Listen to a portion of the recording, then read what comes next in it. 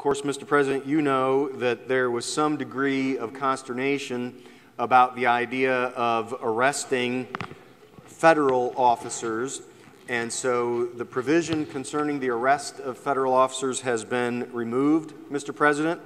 But even though that provision has been removed, it was very much a part of our desire to make sure that this bill would, if nothing else, Mr. President, we want to cause a reason for law enforcement to have a healthy pause when they get ready to do something that might infringe upon the Second Amendment rights of our Missouri citizens. And so if we have the new provision of this bill takes away the arresting portion and instead simply says that if you are a Missouri law enforcement officer and you are acting in a capacity where you have been maybe temporarily deputized as a federal agent and you are found to violate the Second Amendment rights of a Missouri citizen, then your ability to be a Missouri law enforcement officer would be taken away from you.